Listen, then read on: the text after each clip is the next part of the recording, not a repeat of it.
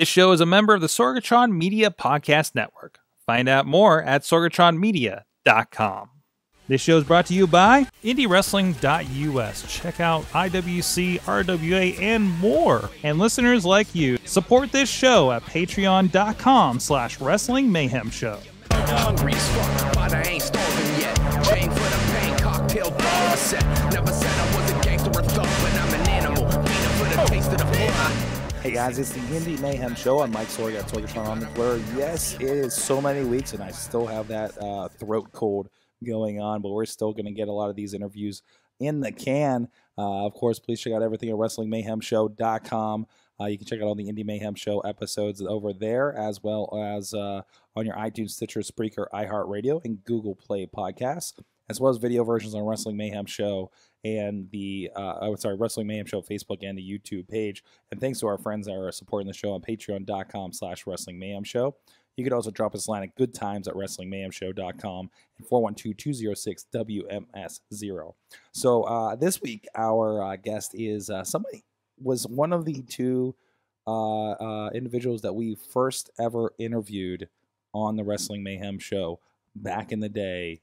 At the time, he was part of Sexual Harassment.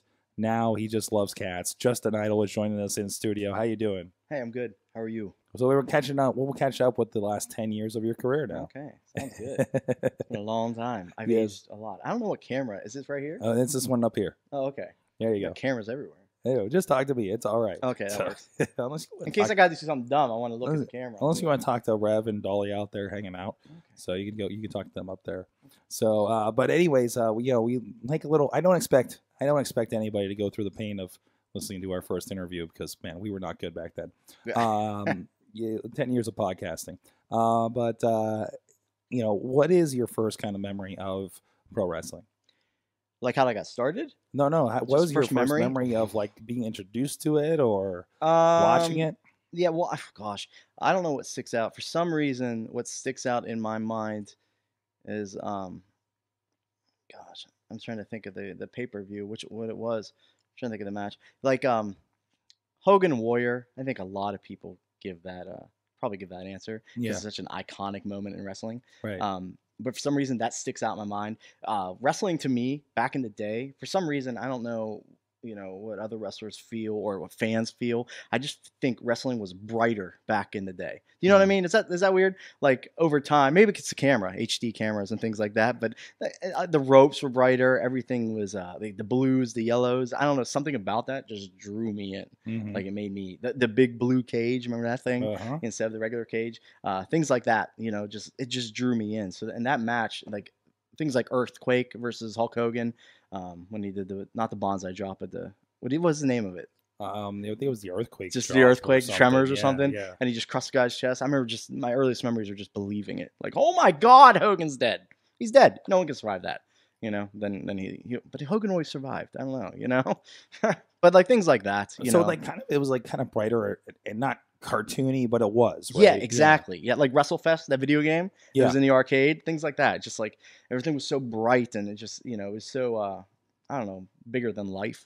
Mm-hmm. So I think that's what that just drew me to wrestling. So that's what probably my earliest memory is. Something, might be a kind of a corny answer, but it's a little different probably than most people's answers. I've heard the weirder. Okay, good. Yeah. What kind of like transitioned you like to that to eventually like at that point, was it something you wanted to get into, or is it something you kind of developed that thought later on? Yeah, wrestling was never something that I wanted to do. Mm-hmm. I mean, I messed around and stuff like that, but it was never something that I watched religiously. Mm-hmm. I watched it, but not like I didn't have to see an event. There was probably when I actually trained to become a wrestler. Before I trained, I probably didn't watch wrestling for about 3 years or so. So when I actually trained, and that's how I got into wrestling, it was it's a different story. But I hadn't been watching wrestling at the time, so it didn't play much of a reason for me to get into wrestling as more so as it kept me in wrestling once I started training. You know what I mean? Like then I started getting all those memories back and the love for it and everything. So tell me about that. Like how did you decide to go train if you were kind of not really invested in wrestling at the time? So what happened was I wrestled in high school. I was very athletic. I was athletically gifted. Not anymore. I loved acting, and I actually went to college for acting, theater studies in front of and behind the camera. I think actually we've talked about that maybe once or twice, behind the camera work, because I offered, hey, if you need someone to run a camera, you know. But I was into acting. I was into athletic sports, wrestling, and everything. I'm a pretty resilient kid. So all that said, my best friend at the time, his name was Eric, coincidentally, because I had an Eric as a tag partner for years, worked with somebody who used to wrestle and who recently had opened a wrestling school, because sometimes wrestling schools just pop up wherever in the weirdest places. And they thought I'd be good at it, so I just wanted to try out. And I was actually trained in a hollowed out meat locker, like a freezer, where they store meat. So it's probably, I don't know, as big as this room. It's probably 20 feet by 30 feet, and it was hollow. It had the big door like you're going into a freezer, that handle, you open it up, that's how it went in, and it was this hollowed out room, old rinkety ring, no padding, it was very old school, very old school. Wow. Just in a crappy location. But then I practiced. They said the tryout usually lasts about a half an hour, and my tryout lasted 2 hours. So, I loved it. I wanted more. So they just kept giving me more. They did things that they normally don't do in tryouts. At least that's what they told me, so throwing me off the ropes and stuff like that. Mm-hmm. So yeah, and then I stuck with it, and that's it. I mostly know, your career starting at kind of the sexual harassment part of it, right? Mm-hmm. So I don't know much before that, actually. So what, were you just an idol coming in initially, and what was kind of the idea behind Just an Idol at the time? Well, a lot of people know this, and a lot of people don't. My name is Justin Idol. It's spelled differently, last name. Mm-hmm. So when I was finished, yeah, I know, very clever. Looking back, I tell people this now, because wrestling, you can create a character and things like that. I've always said the best character is an extension of yourself. Mm-hmm. Because if not, you can't fake it 100%. So I say that I wish I would have gone with a different name now. I don't know. Because I have so many friends that, when I find out their real name, I'm like, wow, it doesn't sound anything like wrestling, So I wonder what it would be like. But when I was done training, they said, I was trying to think of a name and all that stuff, going through that whole phase. And they said, well, you have a name. I was like, and they said my name, Justin Idol. And I was like, okay. They said, no, Justin Idol. I was like, okay. I didn't get it, Then they said it slow, Just an Idol. I was like, that's pretty cool, So that's how I got my name and everything. And I stuck with that. But then I broke into the business with my training partner, Brett Paradise. Sure, some people are gonna watch this and give it a nice laugh, but it was kind of an odd couple type relationship that didn't last too long. And then when I moved to the area, or no, I was already in the area actually. I started wrestling at a promotion out in West Virginia. I got discovered by some guys that wrestle in the area or used to wrestle in this area, and that's how I got discovered and brought to Western Pennsylvania. Okay. So, and then I did a singles run in PWX for a while. Then I finally went to IWC, and that's when I started doing the tag team with Sexual Harassment. Let's, for anybody that hasn't seen that, because Sexual Harassment hasn't been a regular team for at least 5 years, right? Right. What was kind of the idea behind it? And you were like the second iteration, I believe, mm-hmm. of the team up with Sexual Harassment. I think I was the third iteration. Okay. Because JT Rogers and Eric Xtasy were Sexual Harassment, and they were both flamboyant. We'll say that. Mm-hmm. And then JT Rogers left wrestling for personal reasons. He had to think family, things like that. Wrestling just didn't fit in his life anymore. And then I believe Troy Lords and maybe Glenn Spector did something along the lines of Sexual Harassment. I can't remember exactly. I know Troy Lords did. And they did the Sexual Harassment gimmick. I don't know if they were actually ever a tag team, but I think the stable was still Sexual Harassment. So I was either the second or third official iteration. Yeah. Mm-hmm. But that's how it just came about. Eric just, he came to PWX because at this point, no, I wasn't in the IWC yet. Actually, he came to PWX because he was getting tired of IWC. He just wanted to change it up. And when he came to PWX, we just got to talking. We were already friends. And then we decided we were there for about a year. And then I decided I was getting tired and I wanted to do new things. I liked it where I was at, but I wanted to wrestle different people. I had done everything I could do at PWX at that time. and Eric was already tired. Eric gets tired quick. He likes to, so he loses interest fast. So we decided, I'm gonna go back to IWC, and then he came up with the idea we should, reinvent sexual harassment. Only this time, we did an odd couple where he's flamboyant and I'm completely straight. And I think, and he says it's probably the best iteration of sexual harassment because it's funny, when one guy's just totally over the top and I'm all about the match and wrestling. And I'm like trying to keep him focused as he's skipping around and blowing kisses and hugging everyone in the crowd. I'm like, what are you doing? And Eric is a big guy. He's a big guy. Yeah, he's like 6'2", probably 260. I actually just ran into him at the Ring of Honor show. Did you? Like a couple weeks ago too. So I think he texted me and asked me if I was going. But yeah, I don't get out much for shows down here. Also weird. I picked up a random women's Ring of Honor, and there's like an old show.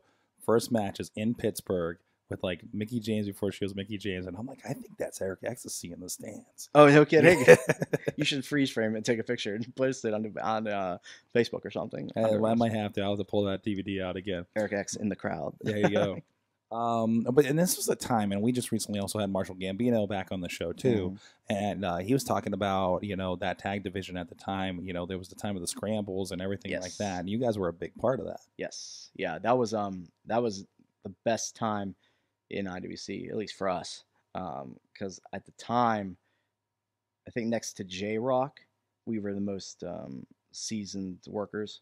Wrestlers in the bunch, and we would come up with a lot of the ideas. I was very, and I think I still am very innovative. I've had people tell me this when they wrestle me, saying, and I'm quoting people, I'm not tooting my horn. They've said to me, I like working you because you have innovative ways to get into different things of that nature. Like Dane, Mickey Gambino has said things like that, things like that. But me and Eric were coming up with a lot of the spots for these matches. So when putting it all together, it just felt great, And these are, of course, Ray Rowe was a part of that with J-Rock. I think Babyface Fire with Glory and the now DJ Z as part of that. Probably Facade Johnny Gargano. Yep. Some people may know who that is these days. Yeah. And then the Gambinos and then us. Of course, the Gambinos and you guys. Yeah, it was great. I remember when because we did about 2 or 3 scramble matches, and it was just 4 teams. And then they had Norm's anniversary show, it might have been his going away show, the Ric Flair show. I don't, when Ric Flair was in town, he did 2 shows back to back on nights. And Norm inserted Facade and Gargano into the match, and it kind of threw us for a loop. We were like, oh no, what are we gonna? We've never done 5 teams before, and so me and Eric had to bring an idea to start the match, saying like, Norm, you ran out of corners. There's nowhere for us to sit, for us to tag. So we went to the front row, and waited, just hung out because 5 teams, there's only 4 corners in a ring. Yeah, so it created some different situations that we were never prepared for, and it became a good match actually. But yeah, that was some of the best time in IWC was when the tag division, because you rarely find a promotion anymore that has a really hot tag division. Rarely, there hasn't been a promotion that has had that hot of a tag division since then, like in this area. And for me, it was one of those things that I'm sure we talked about it like way back in the day. That's when we started going to those shows in I think 2006, and it was something that stuck out for sure. Yeah. So. That we always looked forward to. Right. Yeah, you could hear that when they would announce it, the crowd was ready. You could see people kind of getting ready in their seats, like getting settled in, like here we go. That felt good. When you look back at it, it's like, wow, this is great. We already name dropped a couple people that you, of course, worked with in those scrambles. But again, this was an era of IWC where it was guys. SJK, now Corey Graves, AJ Styles and Christopher Daniels were there. Samoa Joe's made some appearances. Around that era, like it was kind of a big hotbed at the time. Yeah, Norm, he wasn't afraid to open up the pocketbook and bring in some names, and that's what IWC, that's what they were known for. Good wrestling, and they were the place that brought in the out-of-state talent, or the super indies per se. That's just who they were. Some people got upset that other places, like the top 3, RWA, PWX, IWC. PWX and RWA, like, they were out. Or I don't even know how RWA was around at that point. No. But PWX, they're, aren't they bringing in names? They don't need to bring in names. They have a different kind of wrestling, IWC, that's the place it was for. That was their niche. That made them special. PWX, they have more homegrown talent, and they do more of in my opinion, more of an underground thing. Especially now, if you've been to a show, they got that like little small arena and everything. Mm-hmm. You know, I truly believe that in this area, there's no competition within each promotion. I think each one offers wrestling, but their own style or brand of wrestling. It's like Wendy's, McDonald's. They're competition with each other, but they're not competition. Right. They have the same stuff, but there are differences. And even shows that have the same guys, like they're doing different things. Right, they're doing something completely different. I'm doing different things on a couple shows now in the same area. Mm-hmm. You know, but back to the point. You know, IWC they brought in all those those names and everything. It was good for the locals to actually get recognized and things like Mm-hmm. that. I actually met Chris Hamrick I met him at PWX years before that, but he mentored me in wrestling. Actually, I give a lot of credit to who I am and everything to him. That's actually when I was making a living at wrestling, and I did it for about 4 or 5 years. I wasn't rich or anything, but I was happy. All my bills were paid. I had extra spending money to do what I needed to do, and that's to me, that's living. That's you living. We were talking about that a little bit beforehand, and this is something we don't really get into much with the guys on this show. Is like that idea of how do you get to that threshold of making a living off of wrestling? Right. How do you get to it? Yeah. You just got to get your name out there. Just keep busting your ass. A lot of people don't like, in this area especially, I've noticed, a lot of people don't like traveling. But they, times have completely changed since when I was in the, 2005 or before, to 2000 to 2006 in that range. People were traveling up and down the road, I remember one trip, name drop, Corey Graves, Sterling James Keeman. Name drop Zima Ion, or DJ Z and Jason Gorey. We drove up to CZW, to do a show. Norm came to us to see if we wanted to do this match because he knew that we were for the guys that traveled and weren't afraid to travel for wrestling. If you want to get noticed, you got to get out there. So many people are just want to do this as a hobby. I'm not making a living at it now, but I still respect it enough to put my all into it. So that drives me nuts when guys do it as a hobby. Something happened this past weekend that pissed me off. And that came back to me. It's like a hobby. It's some people. I'll say we did a battle royal, costume battle royal. It was this. Everyone's supposed to bring costumes, and no one brought costumes. And the reason it pissed me off is because I'm a bad guy there. I'm a heel, okay? So I was trying to get some extra heat. So I talked to the promoter and I said, I won't wear a costume. So when we all come out, all these people in costumes, I won't wear one. And I'll just say, screw you all. I'm not wearing a costume because I'm a dick. And it would get me some more heat because I haven't been a heel that long there. I'm trying to, get as much heat as I can, as quickly as I can. So I was like, oh, the promoter loved it. He's like, great, that's a good idea. Let's do that. We get there and we get the battle royal together. I'm like, where's your guys' costumes? I don't have it. This is it. Sorry. This is it. Sorry. What the? I don't want to swear, but I was pissed. And I said, oh, okay, they didn't need to know all the details. They just need to know you were told to bring a costume. If you don't have a costume, borrow a costume. You had plenty of time to get it together. But like things like that just pissed me off because like he booked you for this battle royal with a costume battle royal and you don't have a costume. Am I missing something? Treat it like a job. Treat it like it's you're not going to go anywhere in this business if you don't treat it professionally, if you don't, give it your all, So things like that, but if you want to make it, you just got to get out there. You got to listen to promoters. You got to put in the time and the money and just do it, Absolutely. So, you talked about a little bit, you've been working different promotions here since I've seen you last in IWC, PWX, RWA. What is it that each of them kind of brings lately? I know you were talking about a little bit. You're just experiencing RWA for the first time in the last couple of months. Yeah. You mean the difference? Like, what's the difference? Like at each one? Since I seem to be a frequent flyer of all three.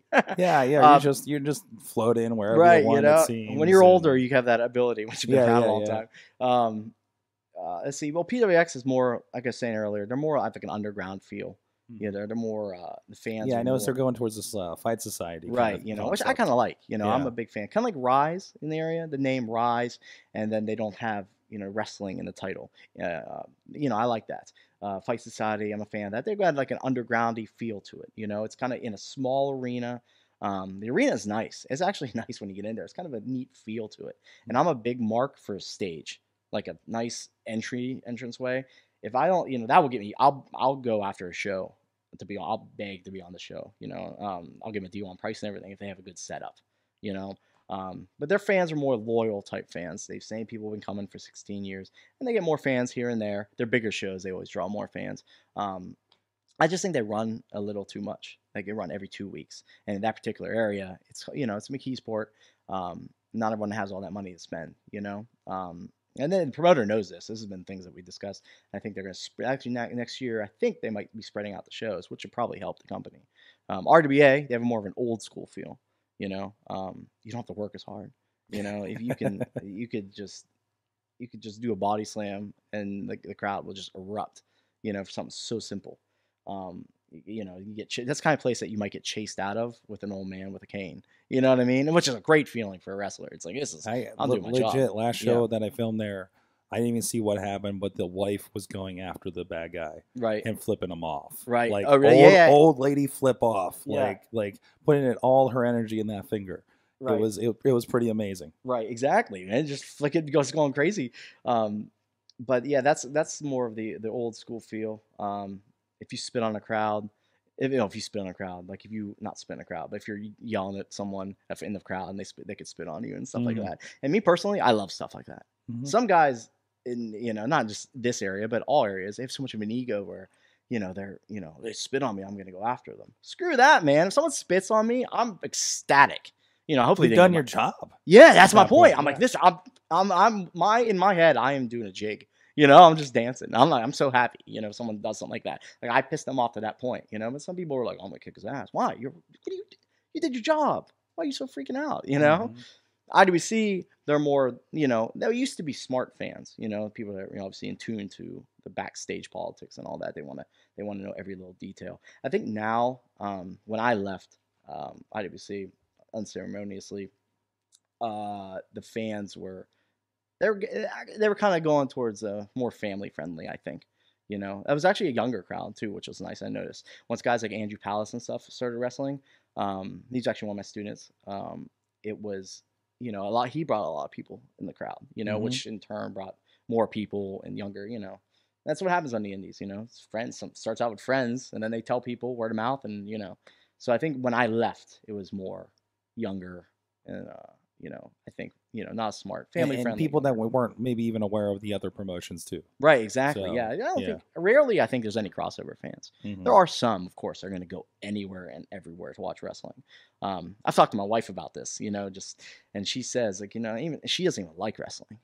She says if wrestling is on, people will come. Despite having been part of an angle one time. Yeah, exactly. Yeah, that's true. Yeah, yeah, that's right. I forgot about that. Yeah, but she does. She said that if wrestling is going on, fans are going to come no matter what. So it's just I don't know, but that's why I think about the big three. You mentioned training there briefly, so I definitely want to touch on that. How did you get into being a trainer, and what was that experience like for you? Well, Super Hentai ran the school for a while.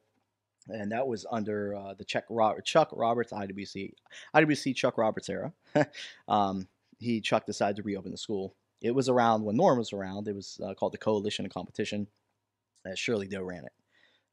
Chuck decided to reopen the school. We were gonna go with the Coalition of Competition, but we decided, I think they decided. Well, Doe didn't want anyone to use that name. It was kind of like close to the heart. So we came up with the Iron City Wrestling Academy. So Hentai actually started training a little bit before me, and I think one class. And then Chuck came to me to ask me if I wanted to train, and I was like, "Oh yeah, sure." And I started the second class probably about 4 months after Hentai did, I believe. So that's how I got into it. Chuck just came up to ask me. Things were going good for a while, but then Hentai actually, he was getting burned out a little bit because he had a lot going on. And, he was actually still in school, things like that. He just didn't have any time, So I actually took over as head trainer for about 2 years or so. But then I had to bow out because of just personal things. It's hard. It's a lot of time, it's when you're driving. And it was about a 40 to 45-minute drive, but each way. For me at the time, and as much as I was getting paid, but I wasn't making much more after everything was said and done. I was going there multiple times a week, and I wasn't able to, and actually I think I was going through a back injury at the time, if I remember correctly. And sometimes when students would cancel, there'd be one student there, and I wasn't able to get into the ring and bump as much and do as much as I would have liked to. So I realized that if I'm in pain, it's not fair to the students once. So then I kind of bowed out. But actually, coincidentally, hentai was coming back at that time. So it worked out really well, so then he took over the school again. And I think Chris LaRusso runs the school now. Yeah, he does. But, this trainers come and go. It's on the indies. It's hard to keep a trainer that's going to be there for like a decade. I know Shimo's there for a bit too. Yeah. So yeah, he was there for a cup of coffee. Yeah. He trained, I think, Bronco McBride and John Roden. Mm-hmm. Those guys turned out great. You can tell, you can see Shima in them when they wrestle. I think a lot of times you can see your trainer. It was brought up before, and I think I was just like, yeah, when the two rednecks come out doing moonsaults, I know Shima. Right? Yeah, something like that. Yeah. Yeah. That's not normal. Yeah, exactly. It's not like it's not the logical progression. Right. Exactly. Of things. Exactly. You mentioned Andrew Palace. Anybody else of note that you saw come out of there? That I trained or that came out there? Your era, at least. Let's see. I trained Darren De Niro, Andrew Palace, the whole Faces of Change. They were trained by me and Hentai. I'm trying to think who else. Because a lot of people have come and go. And right now, those two are the two that come to mind that are still, still going strong. Yeah, that's pretty much it. I mean, there's a lot of people that they've already stopped wrestling. I don't know. Darren though, De Niro is great because he's traveling. He's getting out there. I think he was working for Rockstar Pro. He's been talking a lot in the ring lately, I've noticed. Really? Yes. Good. It's been fascinating. Really good. He had a huge conversation with somebody in the front row about how he legitimately wrestles and teaches kids how to amateur wrestle, in the middle of what he does. He's at Wheeling, West Virginia, right? And I'm just like, what is he? I was on the other side of the ring. I'm like, what is he doing over there? And he's running commentary, pulling me over at the Battle Royal in Royal Valley and stuff. Right. It's been real weird, lately. But awesome. Tell me about Cats. Cats, oh geez. So I do this gimmick now, which I have apparently not seen any. Yeah. Yet. Not many people have. It's slowly evolved at PWX, but I had never been able to do it. Full on yet. It's just, I don't know why. It just hasn't, the opportunity hasn't presented itself. Came into RWA hoping to do it full on, but circumstances have prevented me from doing it so far, But the way it happened was I was trying to cut a promo for something. I can't remember what it was at my house. And my wife works with animals, okay, so surgeries, all that kind of stuff. She works at an animal clinic. She's actually the boss, the practice manager. So she does operations, all this stuff. So we have a lot of animals at the house. She just brings them home, and they all have some kind of defect. Defect. The one's missing an eye. That's Wink, Mr. Wink, who's pretty much my wrestling cat. Nah, we got Idjit. We got. I'll just name them. We got Salem, Idjit, Wink, Cassius, Tyler, and Mo. Those are our cats. We lost one that was named Willow. She was insane. She took off out the door. And then we got two dogs, Fender and Alba. We had a possum. It's insane. But I was trying to cut a promo one time, back to the point, and the cats would not leave me alone. My wife had the brilliant idea. She's like, you should just go into the smallest room of our house, bring every cat in there, which I think 4 are already in there anyway, sleeping, and just start cutting promo and just, So we did it, and I kept a straight face while they were just walking across me and everything. It was just insane. And so that's how it started. It's crazy how this started. So then my wife of all people, just was like, you should carry a cat to the ring. Has that ever been done? I was like, I don't think it's been done. Then I realized someone in Japan used to have a stuffed animal cat that recently. It was just here in Pittsburgh too. Really? I was like, are you kidding me? I was like, and then I told my wife, I was like heartbroken, and she's like, but it doesn't have a live cat, And then some people said Teddy Hart has a cat, but he doesn't come to the ring with it. He just loves his cat, Yeah. I was like, okay, so can this still be done? They'll probably book you over Teddy Hart. To be What's honest. That? Oh, well, thank you. Thank you. Yeah, from what I've heard of Teddy Hart, I think they got you. Yeah, but so then the cat gimmick just kind of evolved. I got my new bracelets here that say one cool cat that came in today. It actually just came in today, so I'll be selling these at shows soon. Nice. T-shirts. I'm getting T-shirts made. They say "Show me your kitties," So those will be out soon, probably within a month.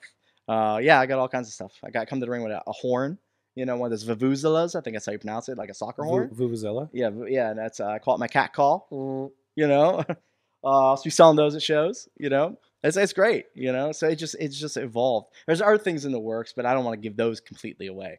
But to make this gimmick just really, really, go off the rails. So eventually you have the team up with the Bearcat Keith Ha, right? Right, exactly. Oh, yeah, I didn't mean, even think about that. That would be great. Yeah, he's been transforming really more and more into this Bearcat thing lately. That's great. He has the tail and everything. There's no gimmicks in wrestling anymore. There rarely are. There's just the tough guy 1, tough guy 2, and tough guy 3. You know, it's just rarely find a gimmick. And now that I am getting older, and I like to think, I think I could still go. I'm getting booked. So, great match with Sanjay last month. Thank you. But, so you gotta, as a smart businessman, you've got to make changes. And, I do more comedy now in my matches, things like that. Just entertaining the crowd, completely entertaining the crowd. That's my goal. That's what everyone's goal should be, so. But yeah, that's how it evolved, and it's becoming a pretty cool thing. I've changed all my social media to my moniker's One Cool Cat, Justin Idol. Everything's just changed over, and I live the gimmick. How many monikers have you had through your career? 3, I think. Okay, what were they? The aerial icon, which was given to me by Hank Hudson. I didn't do anything aerial. I went up to the top rope for a frog splash. That was it. Everything else, I was like, nope, don't want to do it. But he kept calling it. There would be shows where I'd come back and do them, and he'd be like, "You still go by aerial icon?" I was like, "No." He goes, "I'm gonna call you tonight. Let's call you it tonight." I'm like, "I don't do anything off the second, top, or second." Let's see. No, actually, no. That was just aerial icon. Actually, no, just 2. There's aerial icon. That's what some people in the back used to call me, joking around, and then One Cool Cat. So yeah, I try to keep away from the monikers, just because I have a gimmick name. My name's kind of like that, Just and Idol. It's kind of a gimmicky name, so it's kind of, I don't want to throw too much into it. Plus I like being on a show. Because PWX wrestlers everyone seems to have a moniker. So it's like it's nice when you see them all. And then just an idol. I think Lee Moriarty might have the most. Yeah, he's like Muhammad Ali. He's got like 4 or 5. Yeah. Or Apollo Creed, Yeah, I love Norm Connors comes out and says he got too many names, kid. Right? Yeah. Did he say that to him? He said that at the Stump Out Cancer show. He's got but Lee, he can have him because he's incredible. Yeah. Lee Moriarty is and I said this when he was at a show one time that I was on. I'll leave it out. But he was watching. I was on that show. Promoter came out and I said, "This is the best thing in the area right now." I told him, to the promoter. Then I left. See you later. I wasn't trying to get any thanks for it. I was just telling the truth. I wasn't sticking around to get people to go, "Hey, thanks me." I wasn't doing it for attention. I told the truth. I took off. I don't know what they talked about. I don't know who talked. But just it's the truth. He's incredible. You've watched him. It's so fun. Mm-hmm. Plus, he's a character. He's kind of gimmicky. He does. His voice. He talks. I said he talks like, "Who's you doing it?" When first time I met him, I said, "What's that voice? Is that like Urkel?" He's like, "What did he say?" He's like, "It's Chappelle." I go, "Oh Christ, sorry. I thought it was Urkel, Steve Urkel." And he's like, "No, it's Chappelle from the Chappelle Show." Awesome. But, yeah. All right. What are you watching these days? Other than Lee, anybody you're seeing out on the Indies or anybody you're watching, any shows you're watching, promotions are kind of catching your attention these days? On TV, I haven't watched the Fed or the WWE. Since the Attitude Era. So I don't know, maybe 2002. I don't know when it's later than that. So maybe I watched it a little bit longer than that. But I watch New Japan and Ring of Honor mainly. I probably have 20 episodes on my DVR, New Japan, because there's so many episodes. There's like 2 or 3 episodes a week.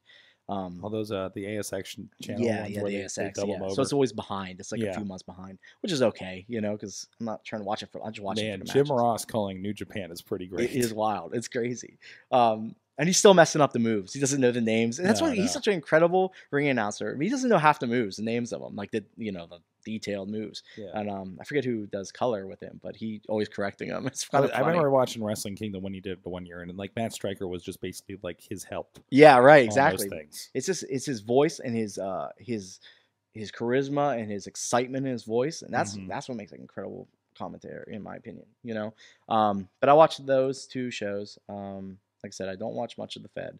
Not because I don't want to. I got bored with it at the time. That's why I stopped.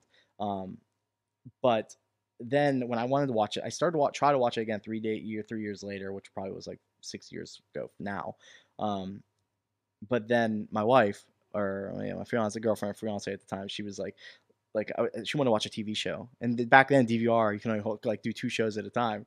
So I was like, what got the boot? Wrestling got the boot. She's like, well, we can only, it's like we're gonna watch House or whatever else our show was. It was on Monday night. She goes, and I was like, well, I guess wrestling's gone. Then you have Hulu doing. Hulu wasn't doing what it does now. Dark ages. Yeah, exactly. How did we live? But so that's what I watch. Other than wrestling, I mean, I don't, that's pretty much it for wrestling. Awesome. What's the best and the worst thing about indie wrestling for you? The best thing is just getting out there, just wrestling. I mean, just being able to live like not a dream per se, but just to get out there and just be like, the center of attention, and all the eyes are on you. Everyone likes that feeling. The friendships that you can make. I don't have many friends in wrestling. I have a lot of acquaintances. Maybe a few friends. If you can make friends, hang on to them. Because friends in this business are amazing. The worst thing is egos. Egos. People that don't think their shit stinks. Drives me crazy. It can be promoters. It can be wrestlers. Things like that. Me monsters. People are just always all about themselves. Just stuff like that. People that won't let grudges go away. I'm trying to think of an example. Just it won't be professional. Do what's best for business. Don't do what's best for you. It's like suck it up. My ex-wife and me. She actually left me, or we were going through a hard time. Turned out she's was actually seeing another worker behind my back, another wrestler behind my back, in the area. I'm not gonna mention any names for that reason. The guy's pretty much blackballed now from the area. He hasn't wrestled in a long time, but because the promoters caught wind of it. But he was booked on a show that I was on about 5 months, 6 months after it all happened, and we got booked against one another. I did not flip shit. I didn't go do anything. I put my nose down. I talked to him. We put together a great match. Didn't give it a hard time. I was very professional. I did my job.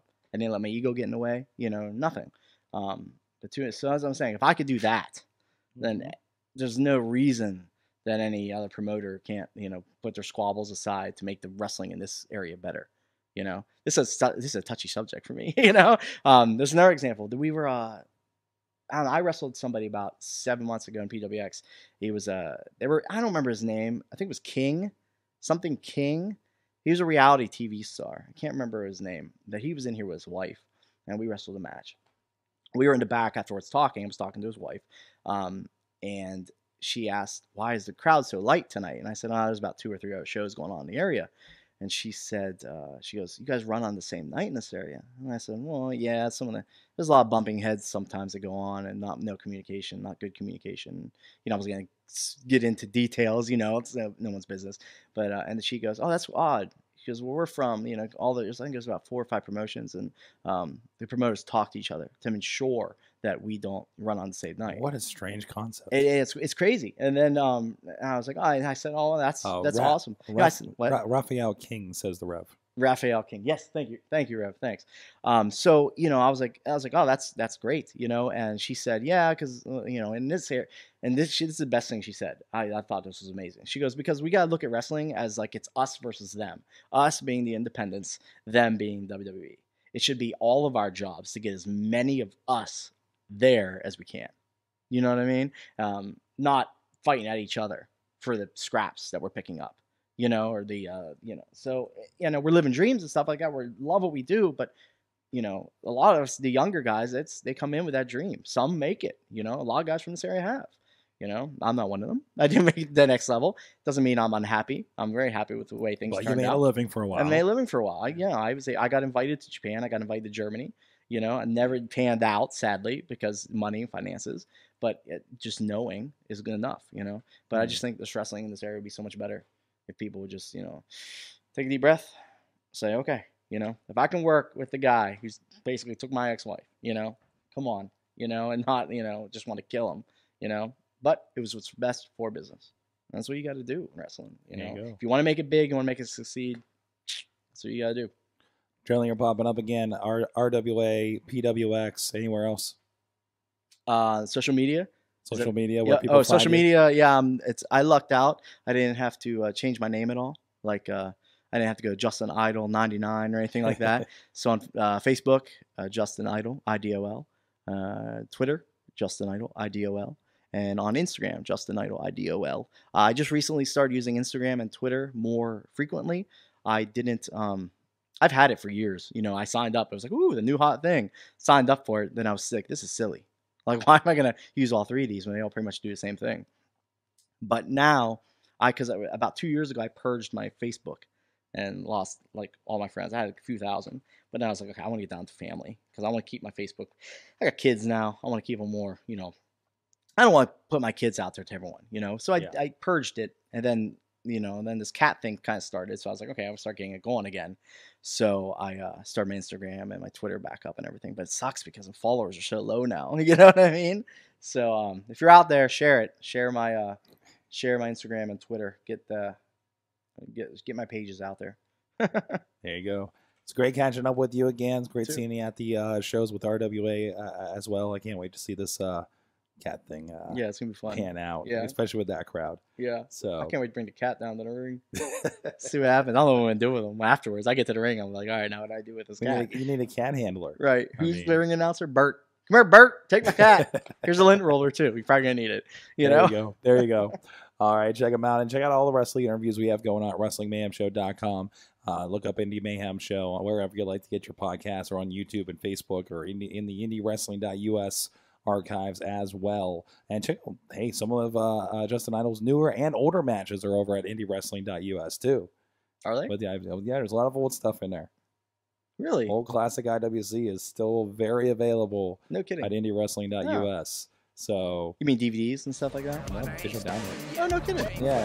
Let's see, like $3, $5, depending on what year it is. So. You know how I act now. If you got a problem, come and see if I'm a back down. Act wild. Steady sipping Jack now.